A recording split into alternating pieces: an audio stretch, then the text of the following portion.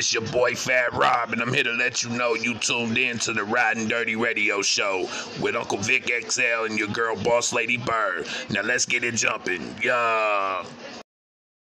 Yo, yo, yo, yo, yo, yo, yo, yo, yo, yo, yo, yo, yo, yo, yo, yo, yo. What up? Yo. What up, Bird? What up, Uncle Vic? Man, maintaining. How you been? I've been good, sir. How about yourself? Man, you know what? If I was doing any better, they would lock me up. They would lock me up, man. Despite you know the little turbulences that's been in my life, they've been minor turbulences. There hasn't been nothing major. I'm doing good. Talking to you, we finna get back at it, and nothing makes me more happier. Oh yeah, I'm excited. I'm glad to be here. All right, I want to start the show out by saying, Bird, I want to recognize and say what up to the good people at Yo ATL Raps Awards. We did not win, but I want to say thank you to those good people for acknowledging us, and thank you to each and every person that nominated us and made it possible for the Ridin Durty Radio podcast to be even considered to win an award. Right, yeah. We'll get it next year. We're going to definitely, Bird, right now, we're going to mark it on the calendar. This is our campaign year to be nominated for every award show, podcast award show possible. We're on the campaign trail. So any of the viewers, any of the listeners, if you know an award show, let me and Boss Lady Bird know, because we're on the campaign trail. We're trying to bring home all the awards for podcasts this year. Yeah. All right, but I do want to say shout out to a friend of the Ridin Durty radio show. I got to say salute to Mr. Zach Spade, because Zach Spade actually won Country Artist of the Year at the Yo ATL Raps Award Show. Yeah, way to go, Zach. And I would like to think Boss Lady Bird and Vic XL were part of pushing him to prominence. I mean, I feel like we were one of the first people to put that music out there for him, and look at him now. So yeah. So, yeah. His first of many awards. Yeah, congratulations to Zach. All right, so Bird, we're gonna just go off the top of the dome because there's been so much going on. I'm just gonna throw some things at you, and I just want to know how you feel about it. Let's get it. All right, first and foremost, Kendrick Lamar and J. Cole. I ain't gonna lie, Kendrick Lamar, there's a song out right now called Like That, which is Metro Boomin featuring Future and Kendrick Lamar. And Kendrick Lamar goes off on J. Cole and Drake.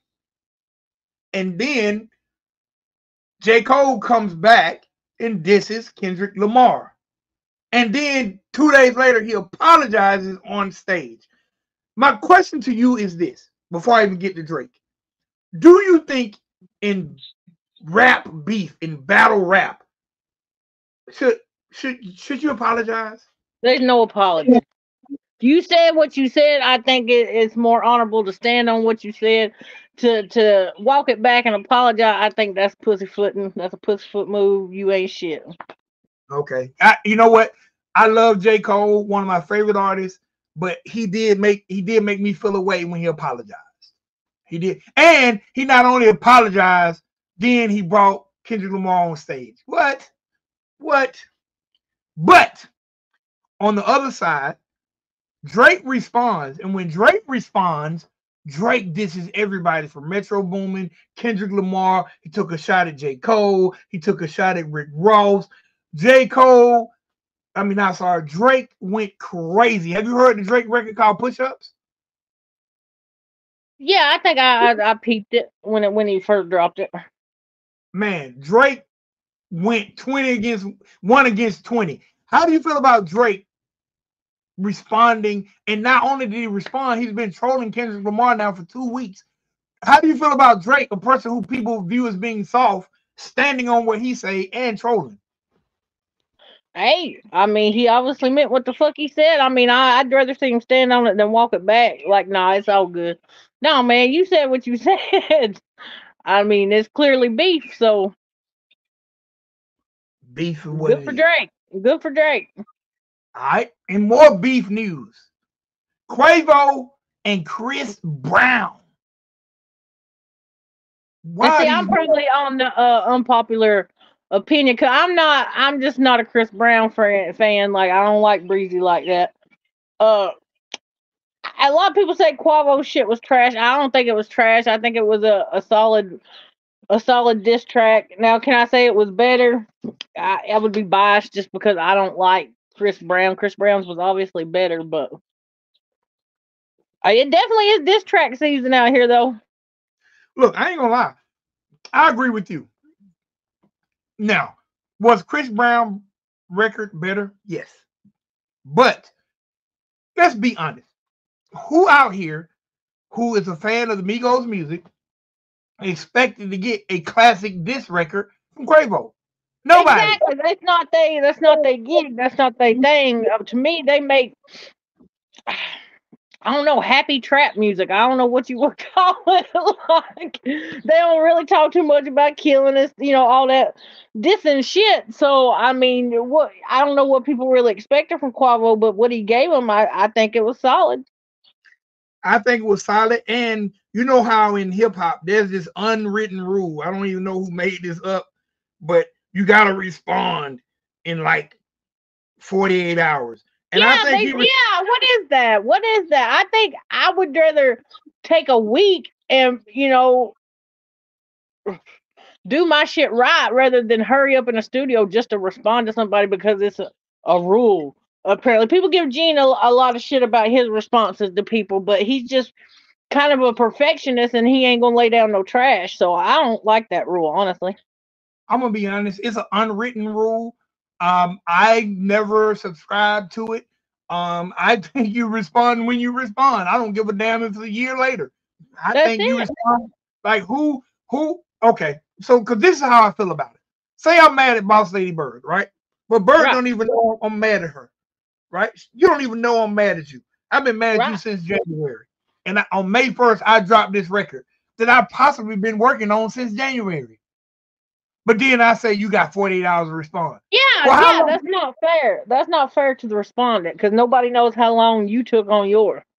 Right. I agree. I agree.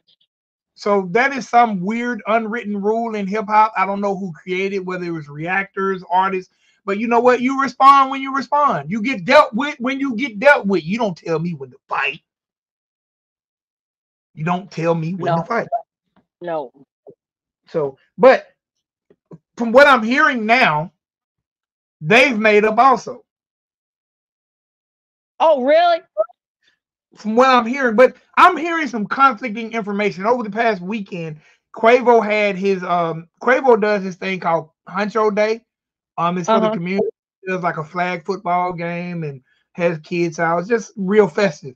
And from what I heard, Chris Brown was there and they squashed the beef. I'm not sure if that's true, but I've also heard that Quavo did a show somewhere and Chris Brown bought all the tickets and then but 50 people show up. So I don't know what's true. Oh, shit. That's cool. That's trolling right there. That's trolling for real at another level. That shit's crazy. Well, you know that's been done before. You know who created that, right? Who? Tell me. 50 Cent. Oh, yeah, yeah, yeah. He bought all the tickets at a Ja Rule show. Yeah, And yeah, I remember that now. so That's wild. hey man, that's trolling at its best. Now, I guess the Yeah. only good thing to say is you're gonna still get your money because the ticket was That's sold. it. I mean, he still got paid and, whatever. So, whatever. But yeah, that's wild. But That's wild. but when that video footage come out of of them 50 people at your show, it looks crazy. I bet so. Well, hell, everybody was in the front row. Shit. Right. It makes you look so crazy. It makes you look like, dang, he ain't draw, but 50 people? Yeah, God. that's crazy. So, That's hey, crazy. man, but that's hip hop and trolling for you. That's hip hop and it. trolling. All right, Bird. So, That's it. this is the moment. Are you ready to issue this apology Now, to that Gunna? trial ain't quite over yet now, is it? No, the trial is not nowhere near over. The trial is not nowhere near over. But from what I'm being told, because you, Boss Lady Bird, who gonna stand on it, said that if it doesn't come out that Gunna is telling, you would apologize, right? I am. Yeah. I'm gonna tell Gunna my bad. My Okay. bad, Gunna. Hold on. Let me give it to you. This was Gunna. I'm reading this directly offline. Gunna will not be called on to testify against Young Thug or his YSL crew. Judge Earl Glanville recently ordered the state to reduce the initial witness list following a motion by attorneys for co-defendant Yak Gotti, which suggests it would take 3 more years to get through all 700 names. So Gunna will not be testifying. But it was a possibility that he would. They just don't want to take the time, huh? Well, All right, yeah, Gunna. but if they felt like he had information that could stick, they wouldn't take him off the testify list. So obviously he didn't have no information that would stick. So me and Gunna are waiting. We're waiting. Yeah, my bad, Gunna. My bad. You're solid. You solid. My bad for putting that on you, bro. And you know what? Now I'm very interested in seeing, because there were some people, like Lil Baby, who disassociated themselves with Gunna because of this case. I'm very interested in seeing now at this point, will they continue, would they rebuild the relationships? You know what I'm saying? Now, because I understand how people don't want to be associated with you when your name is coming up in a situation like that.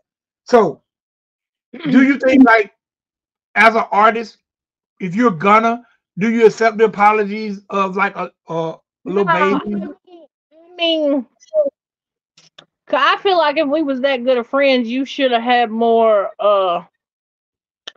You should have known me better and had more faith in me that wasn't my character type. But you were real quick to call me. So I'm not friends with Gunna, so it don't matter what the fuck Boss Lady Bird said. But Right. when it's your homie and they looking at you, when you think that I mean y'all know me better than that, we're friends and probably done been through some shit where I kept my mouth shut before. So if I was Gunna, nah, I probably wouldn't be too forgiving on that shit, honestly. But that's just me. Maybe I'm petty. Yeah. I probably would definitely be. I probably would definitely be out and about saying, "Oh And no, y'all thought I was a snitch." even if they do reconcile and just let it go, like shit, I don't think the friendship will be the same or as solid as it maybe it was what once was. Yeah, because you're probably gonna feel like these people just You're gonna using feel me. some type of way. You gonna feel some type of way. Yeah, Like this dude most. don't trust me. Like you just feel like you're gonna have to watch yourself around him all the time. Like yeah, I don't know. Well, shout out to Gunna though, because he's definitely Yeah, shout doing out to Gunner for keeping it 10 toes down and and being solid. being solid, keeping the mouth shut. Yeah. You know who else I got to give a shout out to? Who that? And we always find a way to talk about her, so I'm gonna find a way to talk about her now. Gotta say shout out to that girl, Miss Lickyy, man. Miss Lickyy has been on the Kanye West workout plan, and that girl has lost. Yeah, I seen that on her IG the other day. She sure has. Man, and she is, and I'm well. When we first were introduced to Miss Lickyy, she was looking good. But when I started seeing the transformation pictures, she definitely has done her thing. Mm-hmm. Um, Shout out to the Kanye West workout plan. I mean, shit. Maybe I need to get on the Kanye West workout plan. I mean, she does look good and all that, but I kind of liked her thick, honestly. But that's just me. I mean, but you know what? It don't matter But to I me. mean, to be more healthy and do what good for her to be able to do it. I mean, because getting fit like it's not easy. It's not easy. Oh no, and it takes a lot of discipline. A lot of It discipline. does. It does. It really does. So, Did he? I gotta say that, and y'all gonna be like, "What the fuck is wrong with Boss Lady Bird?" But I gotta shout out to Glorilla because I'm really starting to like that bitch. Hey man, hey, I'm gonna be honest. I ain't mad at Glorilla. Did you see and shout out to Glorilla who was recently arrested for DUI in Atlanta in Gwinnett Yeah, County. I think that. and Glow answer to everything was, I'm straight. I'm straight. You been drinking, man? I'm straight. Yeah, I'm straight. But yeah, she right all these girls out here. I have to say, Glorilla, she really growing on me. Hey, did you see the video? And then she had a little nip slip while she was doing her sobriety test. You see that? She wild. She Hey man, wild. get them Glow. Get them Glow. I like that. I like Glorilla. I love that song. Yeah, I be watching shorts. I've heard it so much. I'm like, God, I think I'm a Glorilla fan though. Yeah, I'm really, really, really, really rocking with Glorilla. Shout out to Glorilla too for moving to the A. There are so many rappers and entertainers who live in Atlanta. Um, Shout out to her though. And Glow, you can't be up there in Gwinnett County acting like that. You cannot be. You can't do that. You can't be up. You cannot be doing that. Yeah, I think she know that now. Yeah, She had to find out the hard way, but I think she know now. Also in hip hop news. Well, this is not really hip hop news, but this is industry news, and we cover it all. Jellyroll has left social media because of being body shamed.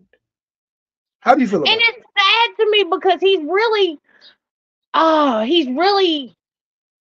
think, really dedicated himself to losing the weight. They said he's lost like 70 pounds. But we all know people out here just cruel. But I think with the support, I think he'll be back. He's got a great support system, which is everybody that he surrounds himself most, and probably most importantly, his wife Bunny. Shout out to Bunny. I love me some Bunny. Um, I think he'll be back, but I at the same time I get it as somebody who's been through the same thing, who goes through it constantly on YouTube. Uh, you just got to know what and who you are, and not let them comments bother you. But yeah, I was real upset to hear that. I hope he comes back with a vengeance. It's just sad. I mean, as much as he's been through and as hard as he's worked to get where he is and have the presence that he has in the industry for something so stupid, it's just to take him, take him away and have that, because it's way different nowadays. Like, when I was young, you never were so connected to these people, these artists and shit that you looked up to, because we didn't have all the social media to where you get to see so much of their life and feel connected with them. And for just a few people that have a problem with the man's weight and how he looks, to take that away from all the people that are encouraged and really look up to this man for all he's been through and the music that he puts out and all the people that it touches, like, it's just sad, man. It's sad. Yeah, it's sad that, I mean, body shaming. Man, look, you're right. Look at what Jellyroll is doing for communities. Look at how Jellyroll. We talked about this the last time we recorded. How he missed the iHeart Video Award show because he was at a juvenile detention center speaking. Yeah, and he put a recording like a studio at the juvenile detention center, just like he said he would. And he does a lot for Nashville that I even think goes unrecognized, and just, that's a good solid dude, man. I've met Jelly 2 or 3 times at shows when they were still $10 to see him, at just a hole in the wall place in Knoxville and Chattanooga. And I remember him buying the whole venue pizza when he probably ain't even have it like that. And oh, it's been such an amazing thing to watch his journey, and now for that to be, like I said, taken away from the people that really enjoy to watch his journey. Like, it's just sad, and I hope I think we will see Jelly come back. Like I said, he's got a great support system, but it's just sad for him to even have to go through it to me, like. But I Yeah, think he'll overcome it. I think he'll continue to get the weight off. Uh, but you know what? I don't even want Jelly to get too small. Like honestly, I mean, I know it'd be good for his health, but like I just can't. Like I've seen him pretty skinny before. Back when let's see, it was around 2016 or 17 when he come off his Addiction Kills tour, and he was having some heart problems and shit, and he dropped fucking like 180 pounds like it wasn't shit. And then during COVID, he put a lot of it back on. But I know he's perfectly capable of doing it. I just think he's doing it differently this time. But man, yeah, shout out to Jellyroll. Fuck him, dog. Fuck him. Just like you always said, haters gonna hate. Let them hate on. The hate gonna go on. Just do you, man. You've come too far to let some people worried about what you look like to keep you away from the people that you really encourage and that just rock with your music. Like he said, he makes music for the fucking hard, the people that's been there that can relate to the shit that he talk about. And I can't just shout out to Jelly, man. We with you, dog. look, I ain't gonna lie. I think because Jelly does a lot for the community. And you know what I really like more than anything? We talk about community and music and balance. Jellyroll is one of those artists right now. If you slowly look at Jellyroll, and me and you both dibble and dabble in hip hop, we dibble and dabble in country rap. Jellyroll is that one artist who is trying to bridge that gap. Like he's performing at, I think it's called the Stagecoach Festival or something like that. But yeah, he did that over the weekend. It was cool to see him and it was cool to see him and T-Pain on stage doing a Toby Keith song together. I thought that shit was fire. Because I'm a big T-Pain fan. I'm a big Jellyroll fan. So to me, we got to come back to the T-Pain thing in a minute because they something I got to say to bruh. And that fucking big booty contest that he put on, because that shit was rigged. The bitch with the biggest booty did not win. I don't know what the fuck y'all and them judges was doing, but let me not get off on that right now. But yeah, to see Jellyroll and T-Pain on stage singing Toby Keith, that I thought that shit was awesome. Well, shout out, man. First of all, shout out Jellyroll. Just like when Killer Mike won his Grammy. Mm-hmm. The first person to congratulate him was Jellyroll. Yep. It's like, man, we talk about these racial divides and how music can bring us together. Jellyroll has not forgotten about his hip hop roots, and he's doing everything. He's been on stage for 3-6. It's like, man, he's pulling people who supported him up, and I think that is so dope. And I think that's the unity we need in our communities. Sometimes people with the music get a little divisive and kind of make it racist. And I think Jellyroll is one of those people who's like, no, man, we just gonna put good people together. And I think that's what I commend about Jellyroll the most, trying to bridge that gap between race relations and giving back to people who are in the situation that he was once in. That's why I think he's one of the dopest just by his heart. Do you think we're gonna get another? And I hope we do. I hope like hell he just gives us one more. Do you think we'll get another rap album from Jellyroll? No, I don't. Really? See, he's teased about it for a long time when he first got his deal or distributing deal, whatever you want to call it, that he was gonna do a country album, a rock album, and a rap album. And I've yet to see the rap album, and I really, really, really hope it is something that he does fall back on his originals, because he's a phenomenal rapper. Can't nobody tell Jelly he's not. And I just really hope that now that he's known like he is, that people that don't know the old Jelly get the opportunity to hear that kind of mainstream. I really hope so. I'm kind of like you. I doubt it, but I really hope so. Well, I mean, I hope so.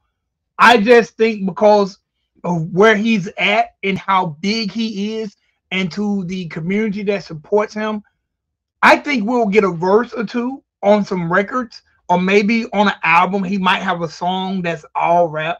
I just don't foresee Jelly doing an all rap album, just because of how I keep hoping that's why he's really bridging that gap, so then it won't be such a a drastic thing when he does drop. I just hope he does. I really do. I want Now, to see. I want to see Alex King on the joint because usually when back in the day when Jelly was dropping his rap albums, usually whatever feature that Alex King was on was always usually my favorite. He's a phenomenal independent rapper himself, and just I'd like to see some more Little White shit with him. 3-6. I think it's an opportune moment for them to do that, and I really think they should. Even well, just for just one more. I don't disagree, and I hope we get it. I just don't think we will. But I want to be wrong on this one. Tell your T-Pain, because I didn't know T-Pain had a big booty contest. Dude, yeah, they had a sold out show. It's been about a month ago down there in Atlanta. Him and what's his little buddy Cash. They had a biggest booty contest, and he streamed it live on YouTube.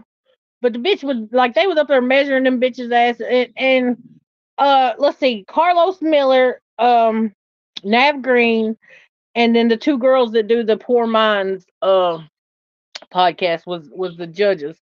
But the lady that won, she did not have the biggest booty, I think. And it was funny to me because I'm pretty sure she didn't swing the way that Nav Green thought that she did. I'm pretty sure she was more into the ladies herself than she was the men.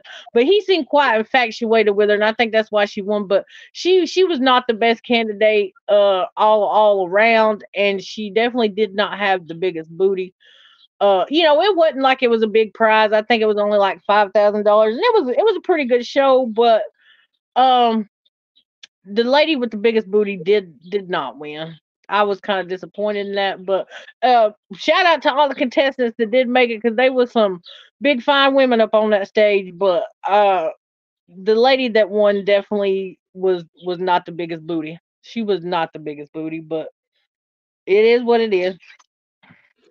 Speaking of T-Pain in Atlanta, right? Yeah. A week ago, T-Pain here in Atlanta was involved in a car accident. Matter of fact, I'm gonna read this directly from KTLA. Rapper and singer T-Pain said he was a victim of a hit and run crash in Atlanta last week. All right, they had videos from the scene. Basically, someone crashed into T-Pain. I know times is rough these days, but whoever fucking ran into the back of my G-Wagon, my G-Durn truck, and whoever just hit me and my wife, my road manager, my driver, whoever just did that shit and drove the fuck off, life's about to get so much worse. That's what he said on video. That video is actually floating around on YouTube. If you can, check it out. But the gentleman actually has been arrested who hit T-Pain. So thank God he's alive. Thank God no one was hurt. And yeah. He utilized social media to actually help the person get caught. Right. Yeah, shout out to T-Pain, all well wishes. I'm glad everybody was good. And I'm glad they got the guy. That was wrong. You don't just do that and run off. I mean, that's crazy. That's crazy. He ended the video by saying, now it's that much worse on dude. It's gonna be that much worse on dude now. He said, I know things are going bad for a lot of people. I don't know if you was drunk. I don't know if you ain't pay your insurance. I don't know what's going on in your life. I'm in Atlanta, and these are the worst drivers I have ever encountered in my life. But the gentleman was caught and arrested, and everybody is fine. But he utilized social media to help this gentleman get caught. I don't know if he had a change of heart, turned himself in, or what the case may be. But hey, man, y'all can't be hitting the back of T-Pain shit and riding away. Yeah, if y'all ain't ran to the back of my shit, we would have worked something out via the cash app. Right. So I don't know, but I'm sure the gentleman didn't even know he hit T-Pain. I'm sure he just hit somebody and was like, skirt, I'm out. Yeah. Yeah, you're probably right. He probably didn't realize. Oh shit. All right, I gotta say this before we get up out of here, Bird. Ladies and gentlemen, boys and girls, me and Bird always like to give you an artist, a spotlight artist. Well, the spotlight artist that I want to talk about He goes by the name of Mr. 359. And we just dropped an incredible project on Mr. 359 called Whiskey Shots. Mr. 359 is from Alabama, I think Decatur, Alabama. Extraordinary artist, king of country trap. If you get an opportunity. Representing all them swamp donkeys. Representing all them swamp donkeys. Hey, man, if ain't nobody representing for the swamp donkeys, my man 359 is representing for the swamp. And I love him for it. I love him for it so much. And if you are a swamp donkey, right now, put your hand over your heart and say, I am a donkey. My donkey, 85 pounds soaking wet, and she don't give a fuck. That's right. Instead of change out your ashtray, swamp donkeys.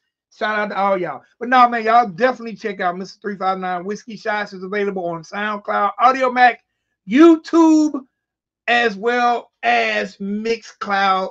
Dope mixtape from beginning to the end. Now, yes, before we leave, Bird, I want to let everybody know when you put it on YouTube, you can't take it back because they got it on video. If you're an artist out there and you watch this show, or if you're a friend of an artist out there, me and Bird will be doing a weekly countdown, our Dirty Dozen, for independent artists. So when you watch these videos, drop your links or leave your comments, suggest artists or songs that we need to add to our weekly countdown. If they worthy. Now, just because you drop your link, me and Bird gonna check it out. And you want two things you gotta do to even be considered. You gotta subscribe to the Ridin Durty Radio page, and you gotta subscribe to Boss Lady Bird's page. If you're not subscribed to both pages, don't be dropping the link. Or don't be telling us to play your jump. Because there's no need. Because you ain't gonna watch. That's it. So you gotta subscribe up. Or you gotta send somebody to subscribe up. You gotta share the countdown. You know, we gotta get that together. It's a partnership. That's it. All right, Bird. Let them know, because I know you ran into some difficulties. The haters don't hate. You got a brand new page. Let them know how to find you. I'm still Boss Lady Bird right here on the YouTube. You can still get me over on the IG if by chance you can't find me yet. Just head over to the IG, the Bird420. Hit me up.